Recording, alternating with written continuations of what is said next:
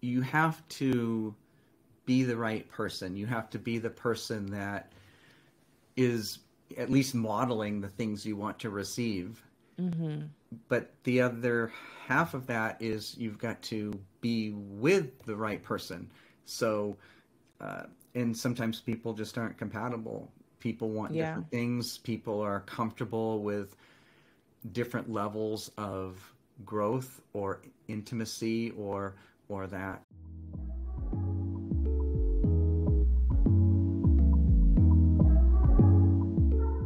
Hi, Cory. Welcome to A Word to the Wise. Thank you so much for being here. How are you doing today?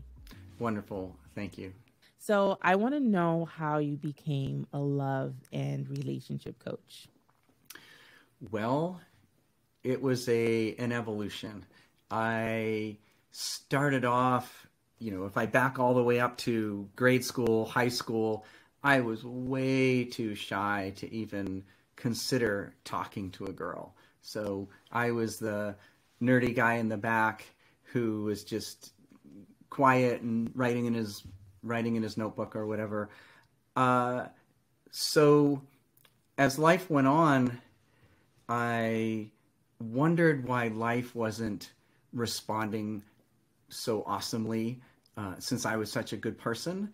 And through various stumbles and challenges, eventually the upshot is that I hired a love coach of my own to help me traverse some territory that he'd already been through.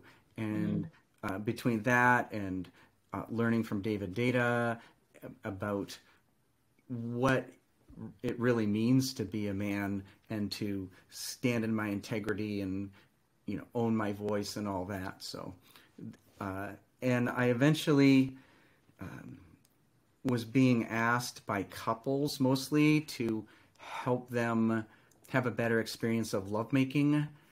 And so I got a lot of fulfillment from that. That was very nice. But it really morphed into helping just everyone who either maybe they want to prepare themselves to meet someone special or they want to make their relationship better. Oftentimes married couples or married persons, they come to me and say, there's been a long intimacy drought. How do we return to love? And so those are the kind of things that I really enjoy helping people with. Yeah, I'm very curious about what you said about how you felt life was not responding to you with how you were living life as a good person. Are you talking in the realms of relationships and manifesting love into your life? Were you talking about that, or was that in general? In general, but also the love romance part of that was more stark and more obvious that it wasn't really working out so well. Yeah, Yeah, yeah. yeah. I appreciate you. Thank you for sharing that. So, what inspired you to write your new book, Soul Statements, A Love Coach's Guide to Successful Communication? Sure. Well, it's just what I call soul statements is just something I developed over time, and I found myself coaching so many people with that, and they were getting such great shifts and movement and success from being more centered and connected to their values that I thought, oh, I should write about this. And immediately thought of a blog because I already had a blog with a couple dozen articles. And when I started putting pen to paper, I realized it was much more than a blog. So that's the genesis.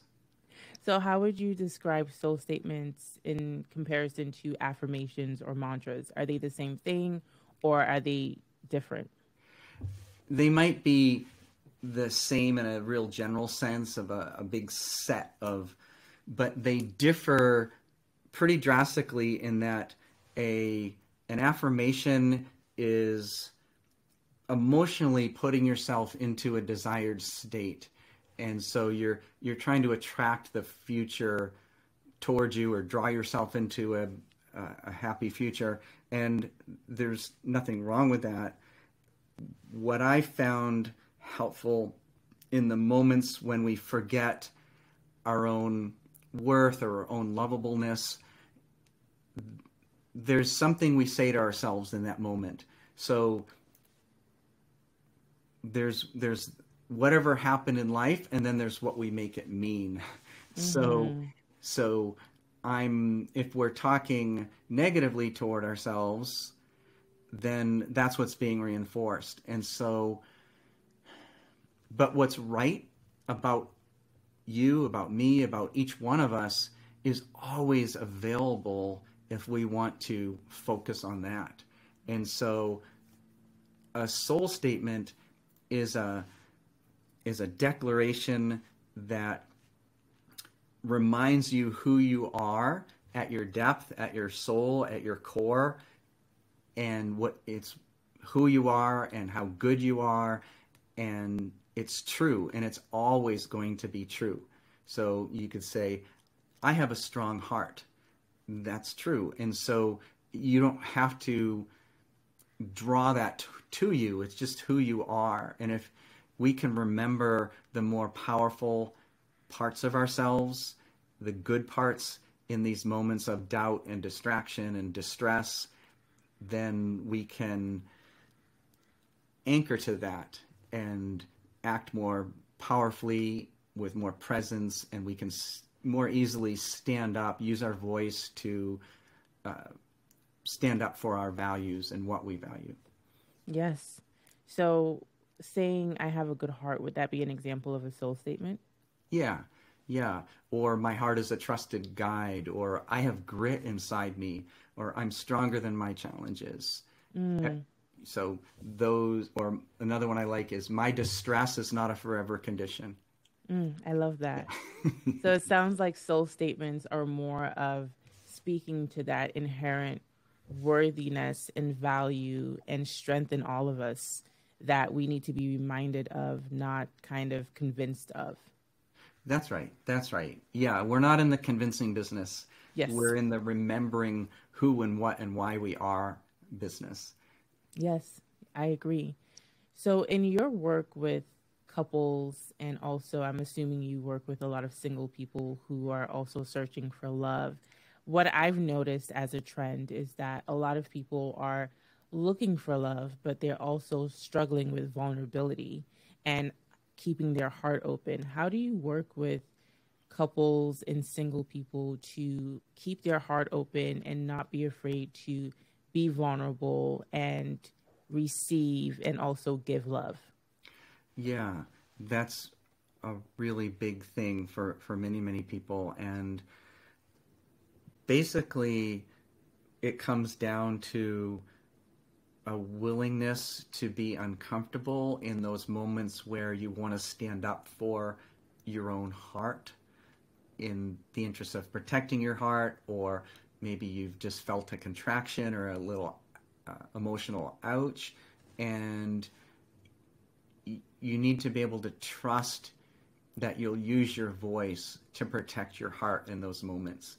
And so we can go into a lot more situations when we're secure in the knowledge that, hey, if something comes up, I'm going to speak up for myself. I'm going to not abandon my heart anymore, and all will be, I trust that all will be well because I'm going to act as a resourced adult. Yeah. And do you find that that allows people to also not be so bitter in their love journey? Because I think when your heart has been hurt a couple of times, we all tend to feel a little bit bitter, and we do want love and we do feel worthy of love, but then at the same time we start to feel scorned, and we might act in retaliation because of the disappointments or rejections that we're receiving, in keeping our heart open while looking for love. Yeah, and it's a really beautiful and I think useful practice to spend some quiet time talking to your heart, becoming intimate with your own heart.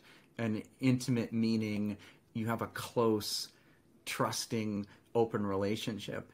So Yeah. that might involve making apologies, saying, I know these things happened and I am so sorry that I didn't speak up for you at those times.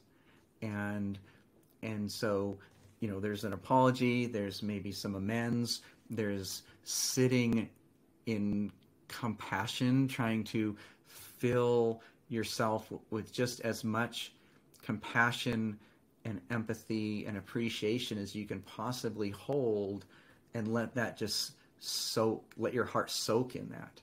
And so from moving on from there, you can also then make a commitment, like a vow to your heart. You can even write that on a piece of paper and fold it up and put it on a special spot in your home, saying, I vow to be with you, to cherish you, to love you, to speak up for you, and to protect you forever. That's it. It's you and me, babe.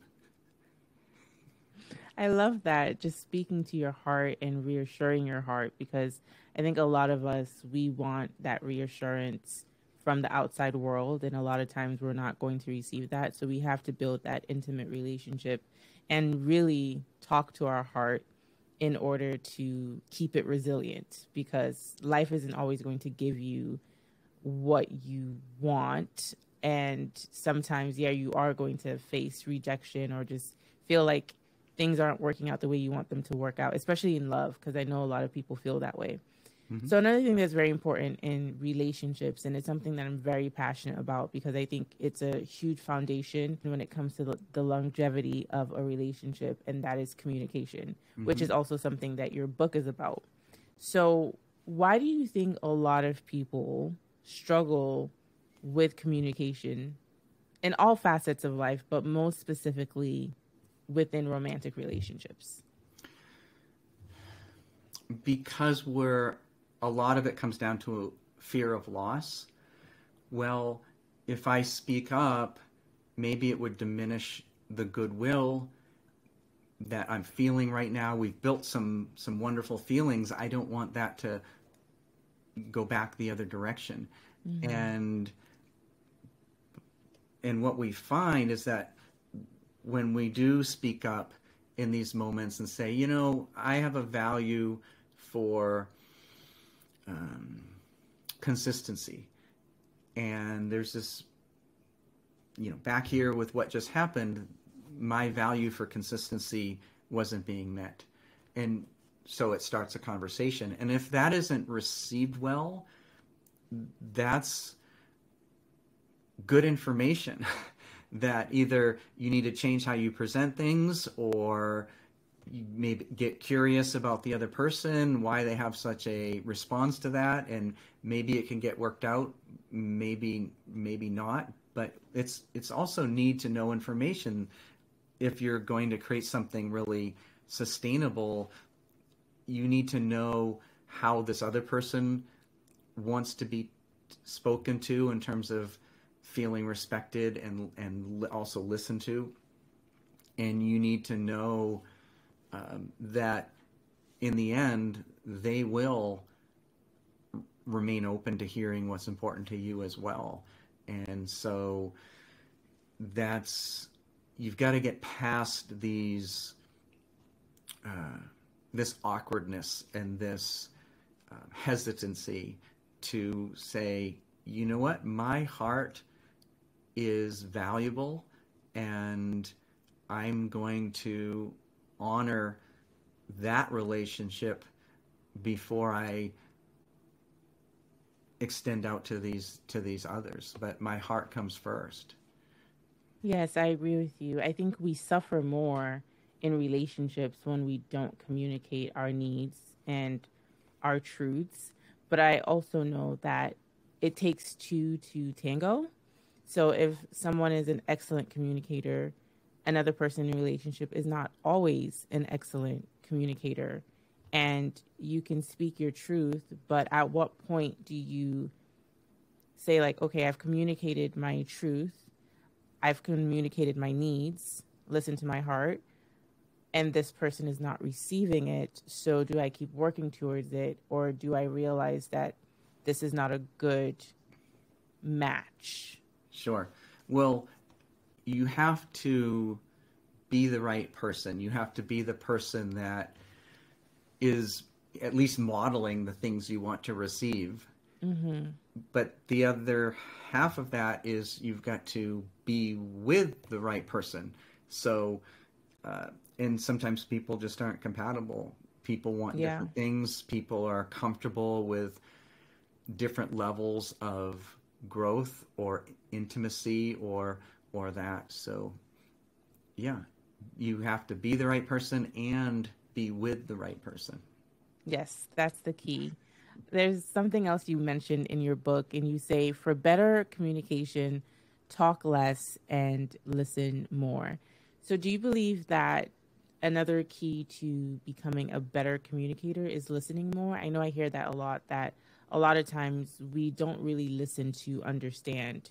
We're Mm-hmm. just trying to respond and speak our mind, but we're not really taking in what the other person is saying. So, can you speak to why listening more enhances better communication? Yes, Jimmy. So by listening more and being more present when you listen, there's a higher chance that this other person will feel listened to and heard. And wow, I got to say what was on my mind and in my hopefully in my heart. And at some point, we hope that that translates into them feeling like they got whatever point they were trying to make across, that now they're ready to listen to you.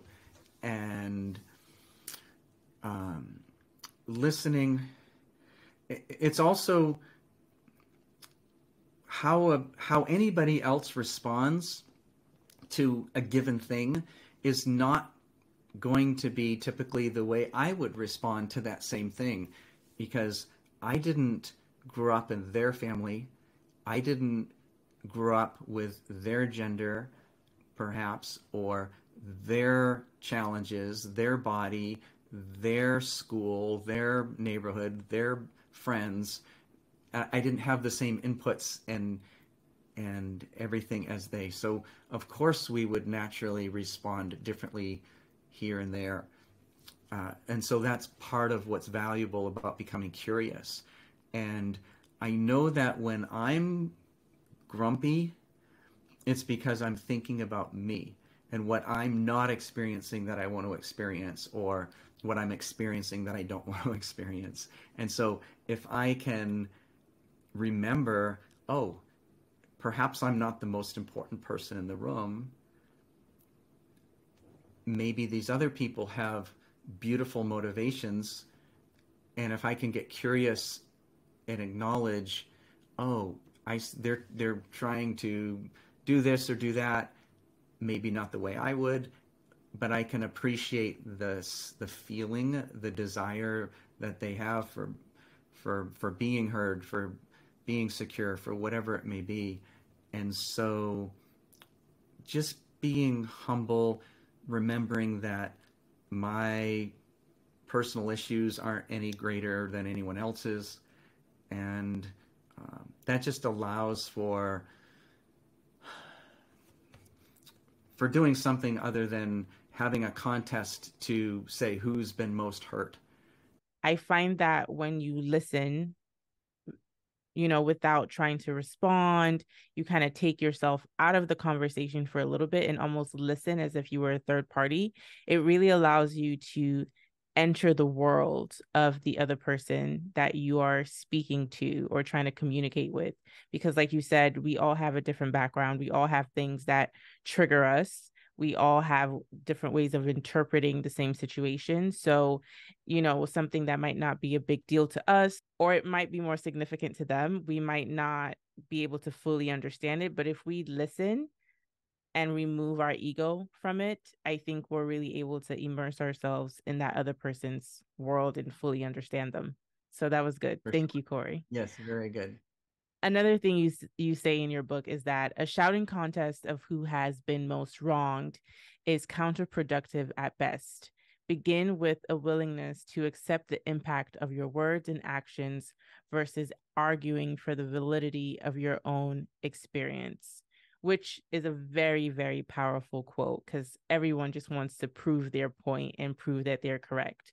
So, what would you say the best methods are in terms of communicating when someone is arguing with their partner?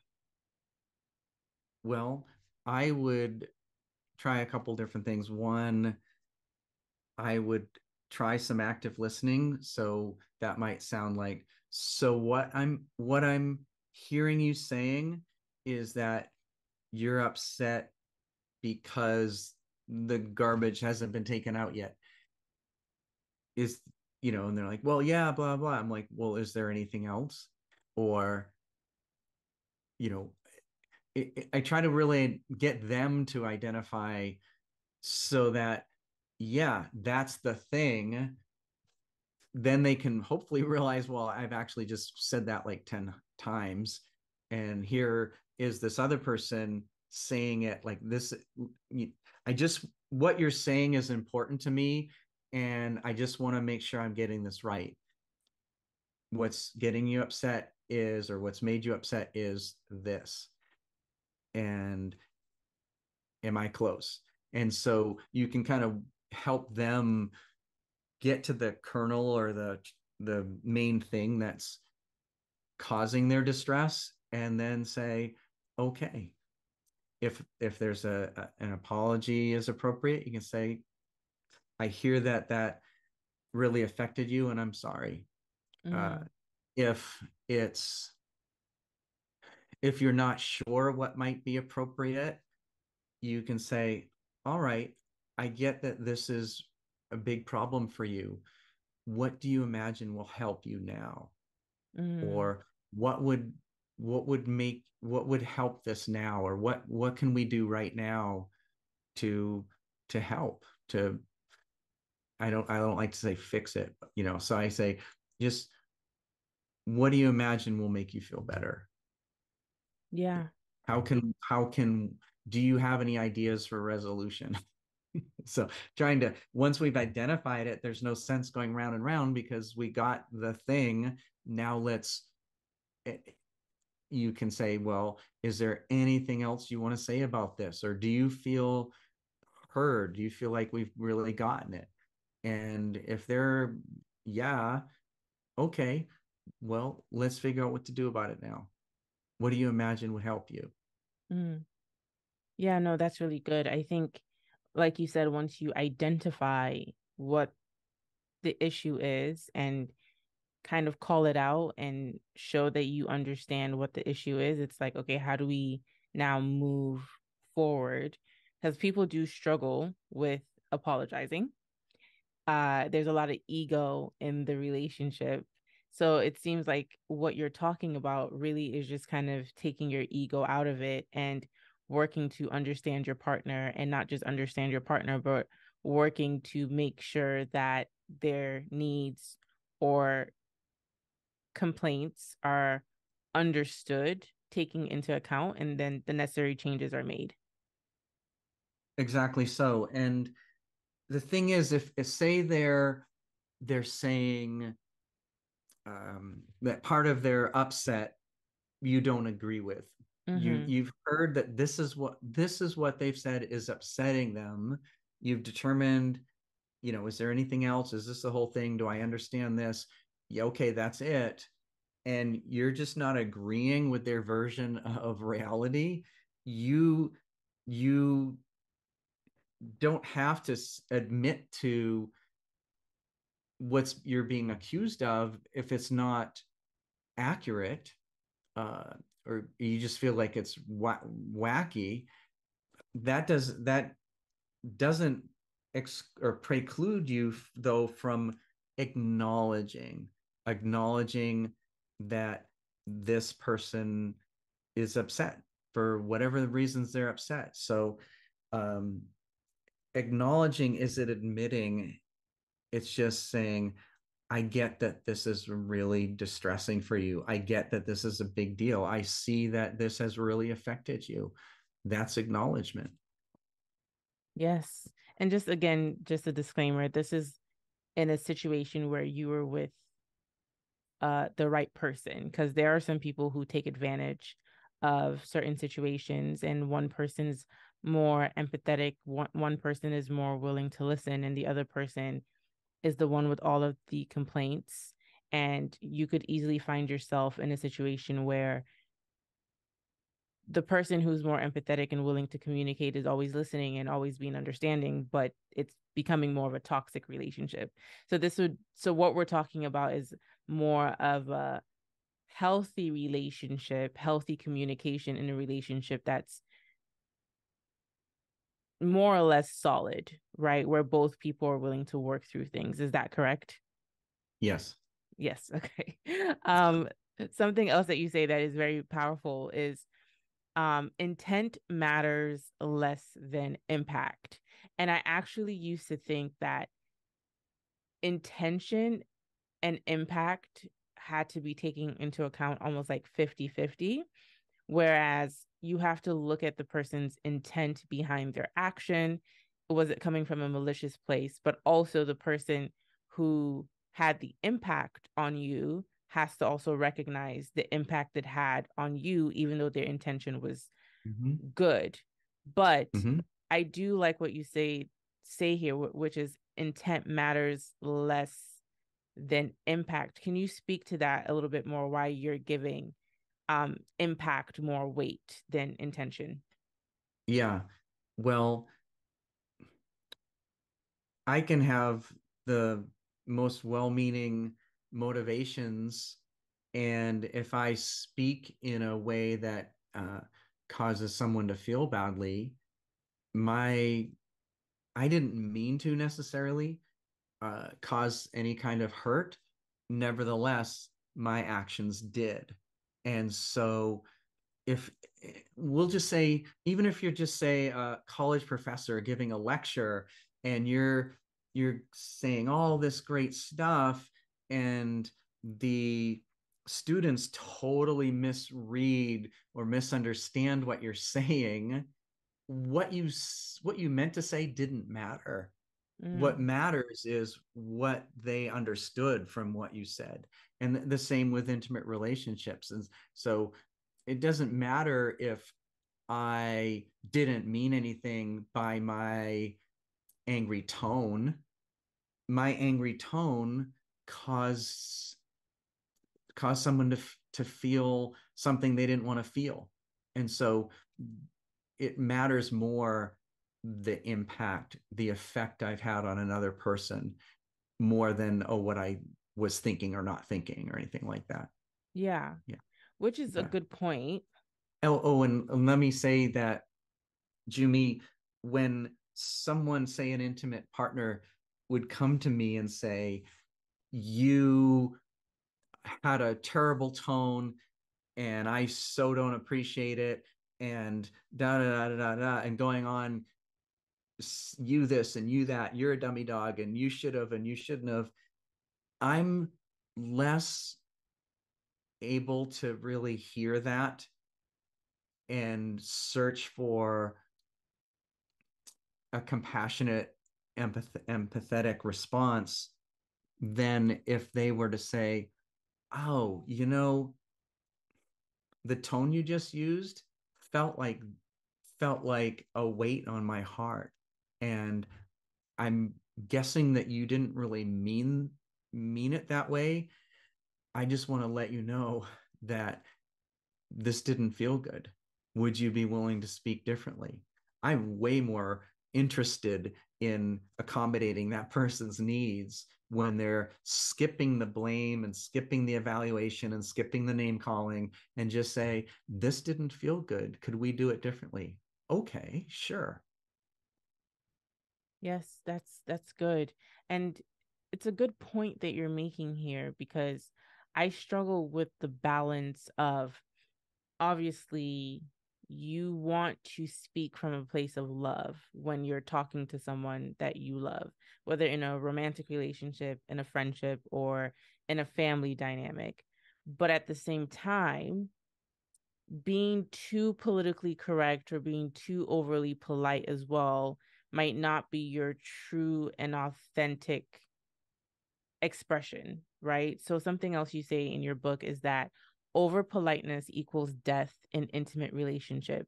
If you want to be better, if you want to get better, you must face difficult emotions and embrace awkward conversations.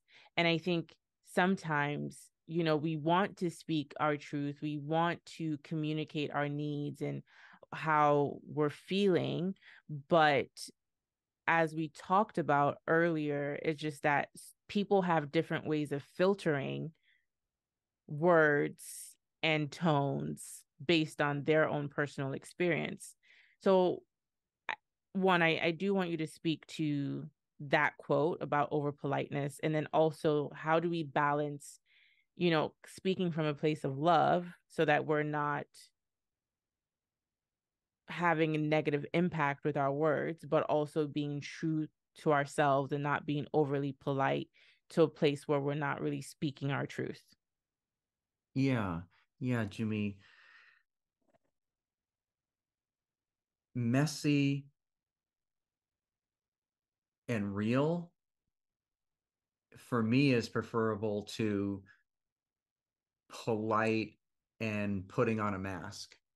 And so ideally, if we're with an intimate, chosen, beloved, deep relationship with someone, that doesn't have to mean forever. Forever is not appropriate for all people, but but deep nevertheless, then I'm interested in this person. I'm interested in what moves them and what moves them up and what moves them down. And I'm just interested in them. I care. And so there's certain allowances for messiness or not doing it perfectly every time, because partly because I know this person is trying. They're they're not necessarily thinking, oh, I'm gonna make Cory feel poorly in some way just by how can I say this in a way that comes out terribly. And so there's that kind of allowance. And but one of the things that we desire from an intimate relationship is presence. This we want ideally to be present for this moment, to experience life with this person, and we hope that this other person is desiring the same. And um and sometimes we just we're feeling however we're feeling, and it just might look messy. And and so that's where it's okay that we can handle that, because we know the next thing is to just speak up as we need to. It doesn't mean we're gonna be too overly particular with another person about, well, that wasn't perfect, let's redo it. And it's like, yeah, no, it doesn't have to be so deep and serious all the time. But we want to ideally be as present as possible for our life, and that includes our intimate partner.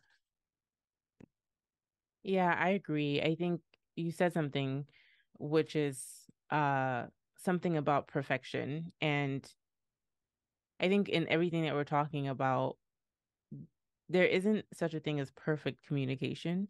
I think these are just tools to get us to as close to perfect communication as possible when it comes to romantic relationships. And yeah, sometimes it is going to be a little bit messy because you have to speak your truth. But I think there's a fine line between speaking your truth and also devaluing or insulting someone and not coming from a place of love. So I do think it's possible to speak your truth and also still hold space a space for love when delivering that.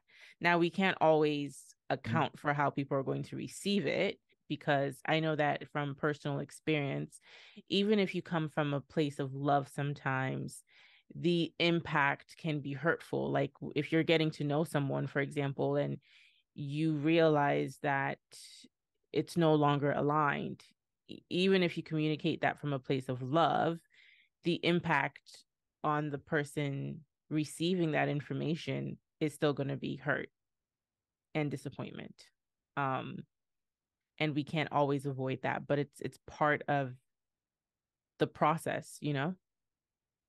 Indeed. And think of how differently it sounds by saying, I just need to be alone right now as somebody walks into the room, or, hey, I really love you and I need to be alone right now.